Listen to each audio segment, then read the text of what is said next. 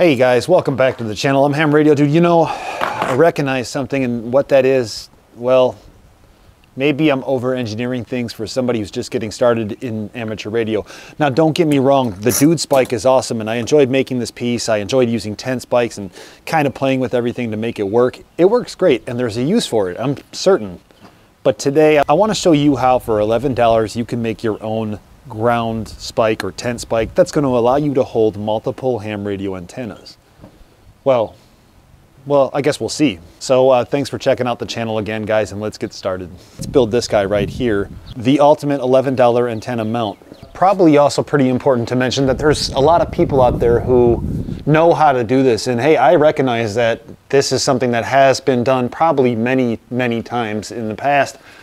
But that's cool, because I think the key is introducing these concepts and these theories to a newer generation of amateur radio operators, whether it's an older generation or a younger generation, new radio operators, and maybe even some people who just didn't know that at the time. It's a very good resource because it's so inexpensive. I mean, $11. And this is what you do. This L bracket here was $10 at a Ham Fest, okay? So that includes the L bracket, and it includes the back plate, as well as the hardware for mounting, and the SO239 3/8 24 adapter.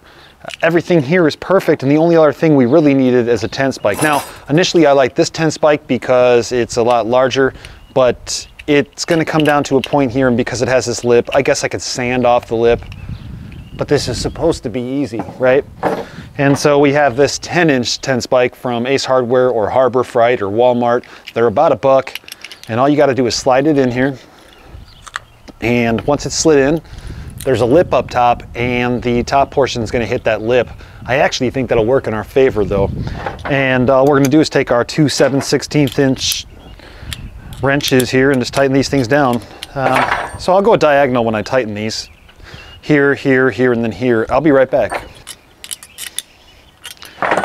Now that's it right there. And then we're going to get really nifty in just a moment. And yeah, let's see if we can't make a multi-band vertical antenna. You guys see a trend here? All right, I found a new way to do a close-up shot here. I got the camera pointing at me, and I'm just carrying the tripod. But here we are in the ground, right?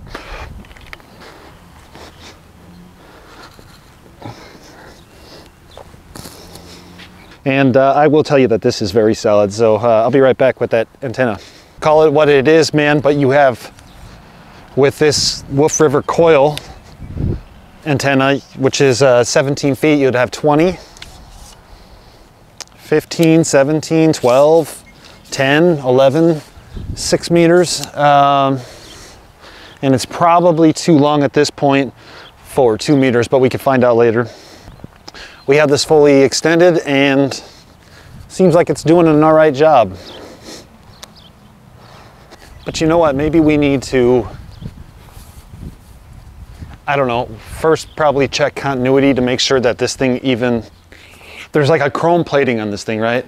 And we need to make sure that continuity actually exists on it before we go too crazy. And so I think the format is the same as we've seen before. The multimeter to check continuity, and really the only thing we're gonna need to check at this point is, I wanna make sure that the 10 spike has continuity to the actual L bracket. And it does, so that's great, because that means, well, A, we could put radio wires right on these 4 little bolts and nuts. That's good. So the next thing I am going to do real quick is I'm going to put my own radials on here.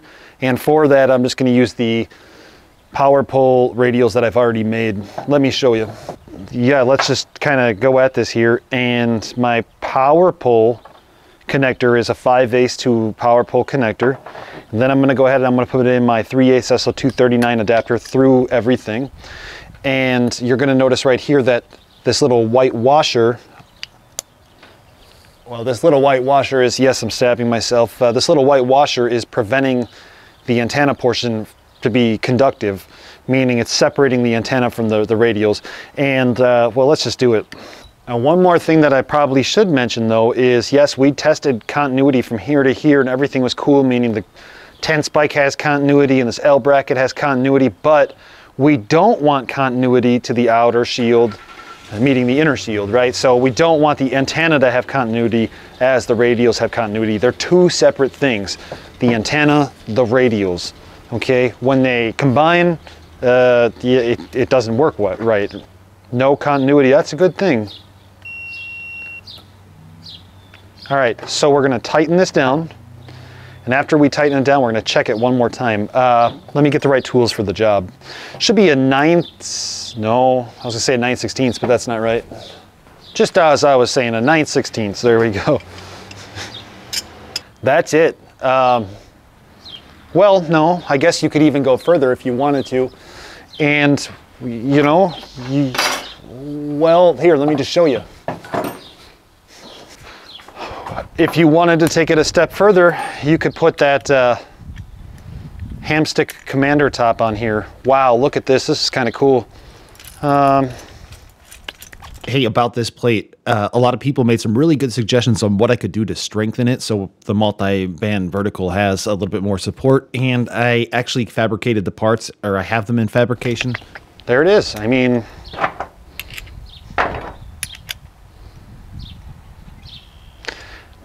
I want to make a note though, in a prior episode, I couldn't get all four of these to properly tune and the impedance values got thrown off when the fourth one went on.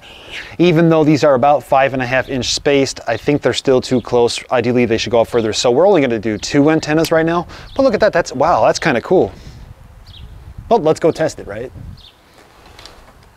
Until the part comes in for the hamstick commander, the base plate that I got fabricated, this would be weak. But I have a quarter wave 20. And then I have a hamstick 40, so I should get them both. And again, you see that there's some separation there and it's bending out because that plate's not strong enough. I got that taken care of. Thanks for all your suggestions. They did really good for the last video. This will break eventually. So I'm not gonna do this, but I thought it would be cool to kind of mention it. You know, I guess the only thing is when you're done, I wouldn't recommend grabbing your ground spike by the antenna, because you could maybe, you know, cause some issue with the threads here, but you can just pull right here and it pulls right out. Or I suppose if you wanted to get real technical, you could put a carabiner on here or drill a hole here for a carabiner. Why not? We have a couple minutes. Why don't we drill a hole for a carabiner right here?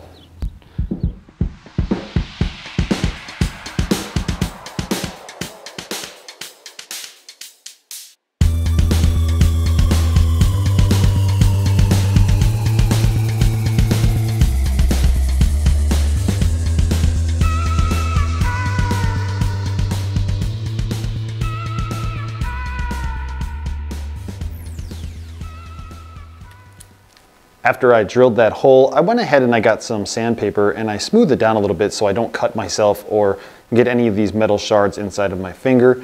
And then I just took a carabiner here and clipped it into place. Voila. I just wanted to point out one thing here, and I did this intentionally. So you can see the coax here, and the coax comes down, straight down, and there's a bend when it's hitting the ground. You know, those bends aren't really good. So you could get an L-shaped bracket here, just get yourself an adapter, or you could actually get one of the L connectors as well. But you don't really want that bend. It's not good for the coax. Could really affect the values of what you're seeing for standing wave ratio as well as your impedance values. But other than that, I did put a coil on this for a little bit of time, and the coil about, I don't know, 6 inches long. It did fine. I mean, with the coil on, it didn't add so much weight where there was a problem. I wouldn't be hesitant to use it, which would give you 40 meters and then maybe even 60 as well, depending on what coil you're using, of course. But the key is here, we made this ground spike, and then if we unscrew this guy here, to disconnect this, it's as simple. You take the power pull wire, you pull it out. You don't even have to be gentle. It's out, and then you take this here and you pull it up. Good to go. Hey, we just built another ground spike antenna mount solution, but I think that this will be the last one. We're going to test it out quite a bit over the next few months because I really do like this. A couple of things that I would mention real quick is this carabiner is great, but I probably want to go to the store and get some shorter bolts. Regardless, if all you have is $11 for a ground spike, you get your tent stake, you get this little L bracket that comes with the connector at a Hamfest, $11, you're good to go. probably could think of a million different ways at home to build it. Let us know in the comments below so that anybody who comes here could see and can continue to build these things and get into amateur radio relatively inexpensively if that's what they need. Until next time, I'm Ham Radio Dude 73.